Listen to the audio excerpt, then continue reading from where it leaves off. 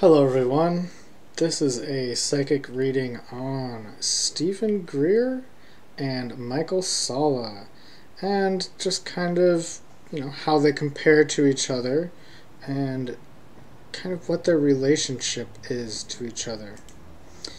So, I started off tuning into Steven Greer, and I've already done this reading, so I'm just going over what came to me in meditation as I took notes, and I'm going through the notes now. So, what was first coming up for me was Steven Greer working with his wife, and this being a very small organization that felt like home life. It felt very close to the heart, very much so, like a project that someone would do from home. So that may already answer some questions that people may have about, is he working for someone, etc., etc., etc. So, continuing on. The way that I was seeing this was as if that was him and his wife, and then, sorry, noise outside, that was branching out to a bunch of other, it was like I saw a whole bunch of different lines branching out to all these different people who are all in the public domain. And when I asked how was the government related to this, I saw the government up above, but there was no connection. So there was no connection of the government to these people in the public or him as far as the operation that he's performing here, which is, he calls it the Disclosure Project. So it feels like it's done from home, is the sense that I'm getting, and it's not being controlled by any sort of secret agenda.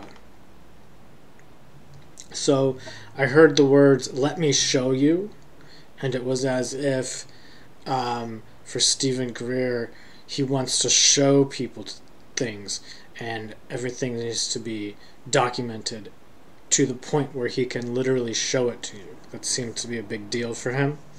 It seems that Steven Greer has access to about 1/3 of the info out there regarding ETs, and so that's to say that there is a lot more area unexplored by Steven Greer.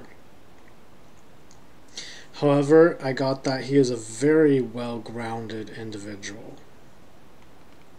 So, then I was tuning into Steven Greer and Michael Salla, because they say very different things. Michael Salla talks about much more far out there concepts, including reptilians and things of that nature, while Steven Greer says that reptilians are not real, and basically everything is just about the government and corporations not wanting to share secret technology with the rest of society, because that would take us off of the carbon and the gas that runs the fuel that runs the world. Because if we didn't need it, then a lot of these rich people who make money off of it would no longer be rich.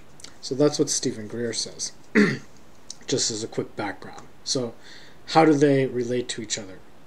What I was seeing was Steven Greer looks down and is put off at first by the presence of Michael Salla, but then there is a connection. So it was kind of like two stages. On a more abstract level and philosophical level, I see them getting along very well. I get the sense that Steven Greer is very friendly, but on a professional level, he is like looking down and kind of weary. And that was the image that I was seeing. It was like he's kind of just like looking down, kind of like just a little weary looking. I see them being able to kick it off at a barbecue type of event. So, if they were hanging out at a barbecue, I think they'd get along. But not so much on a professional platform.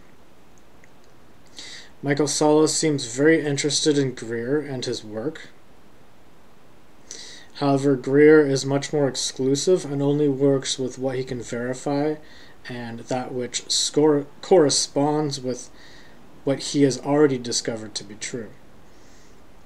Michael Salla it was coming to me like he was like a wizard, is kind of the energy, at least, to describe it. And it was as if he was in the sky. And he was much bigger, like he was covering more ground.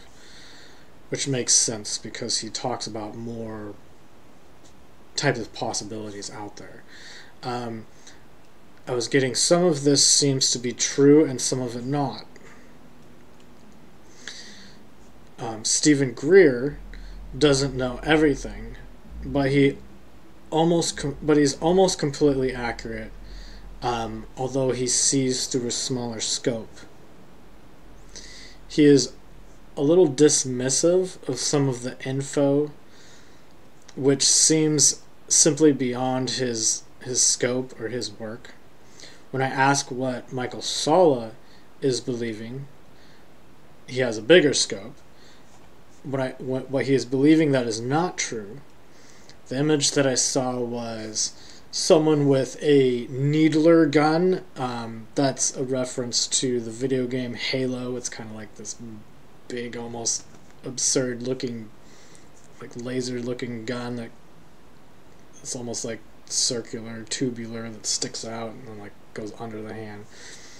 And so I saw something like that.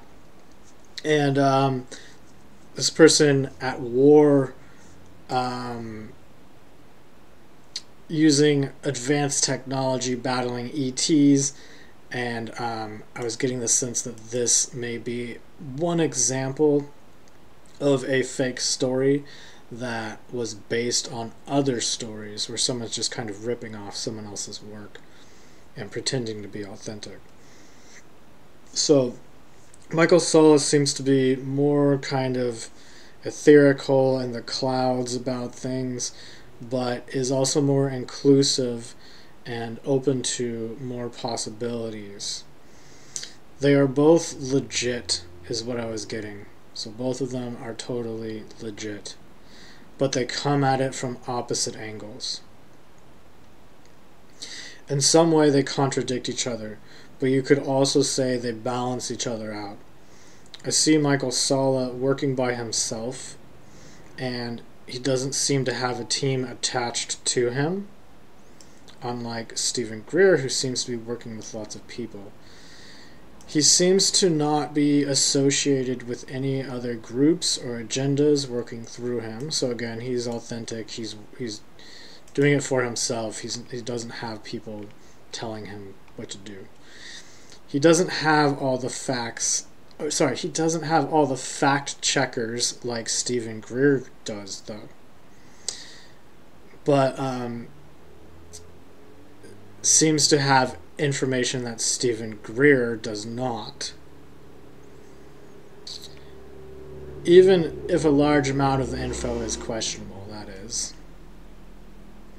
Most of this information that may be incorrect info seems to come from individuals who are trying to make money for themselves. It does seem some of it is governmental psyops, but not a large amount, and most of it is simply individuals mimicking other people's info for personal profit.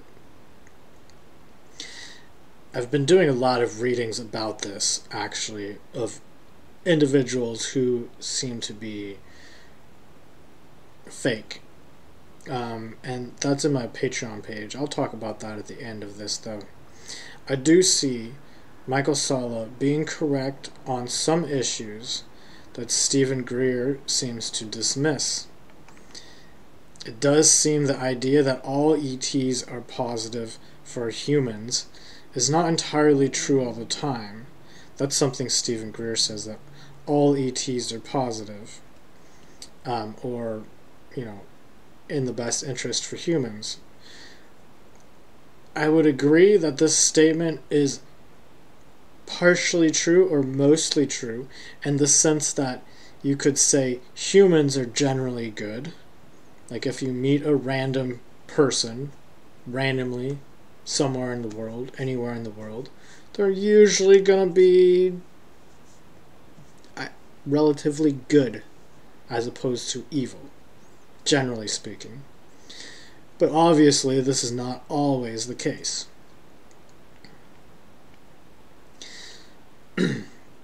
So Steven Greer seems to be a very happy person, and he wants to share things with the world and improve society. He feels he can improve life.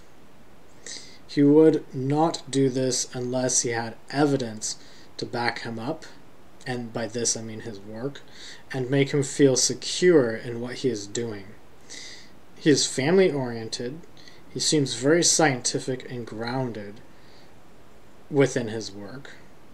There may be a slight narrative that he is pushing, but it is a narrative that is based in truth, and I believe that that has to do with what I was talking about earlier with saying that all ETs are positive that are on Earth. Things feel slightly oversimplified, but it also feels very much so based in truth and very wholesome. He's a very wholesome person.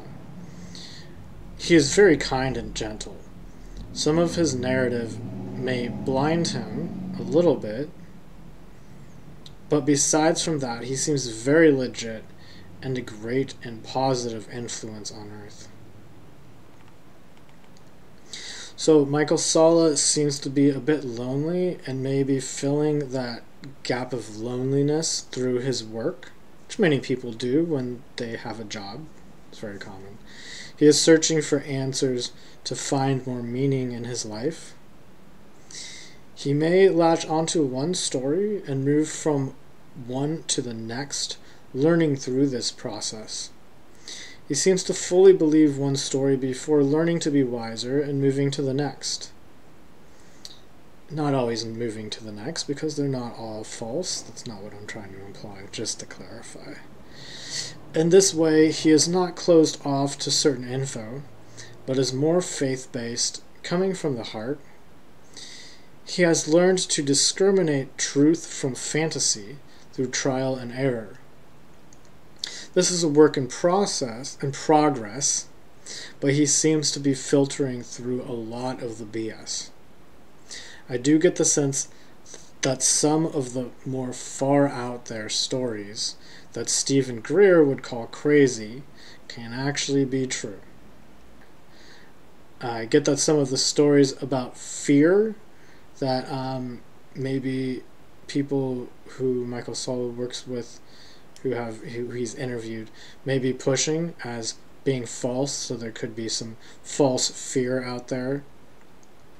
I do see there being true stories of aliens working with humans to battle other aliens, which Steven Greer would dismiss, but overall Steven Greer is correct about there being fake stories to make people afraid of ETs.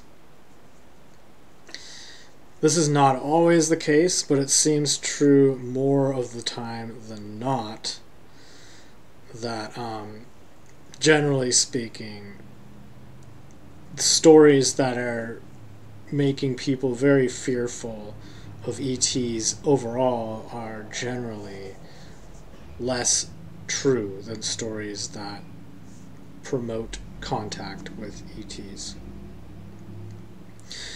So I've been doing a ton of readings on like secret space program members, SSP as it's called, and just all types of different people like that, and you can find all of that on my Patreon page because a lot of it gets a little out there, and I also don't like to say too much negative stuff about people who I find to be frauds publicly at least. So if you do want access to that information, you can check that out on my Patreon. I will post a link below this video, so be sure to check that out. And by the way, if you watch this video all the way to this moment, give this video a thumbs up. I always appreciate that for all the work that it takes for me to do these readings and put it out there and share it with you all for free.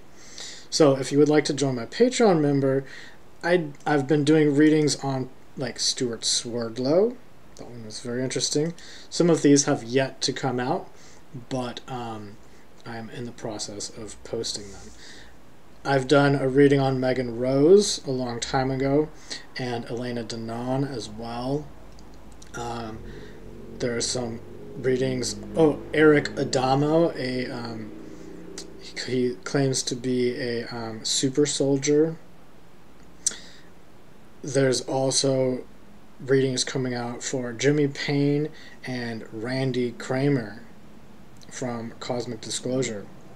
Those are very interesting, very controversial. I'm not going to talk about them here, but it's only $5 to join my Patreon page if you would like to join. I also have a lot of videos about people like Elon Musk, politicians, and many more. And you can find all of these readings I've done in the past by searching in the search bar if you would like to find those. So that's all I have to say for now. Don't forget to subscribe if you haven't yet for monthly predictions each month and more readings of a similar nature. Again, give this video a thumbs up if you haven't yet. I appreciate that. Thank you for watching and have a great day.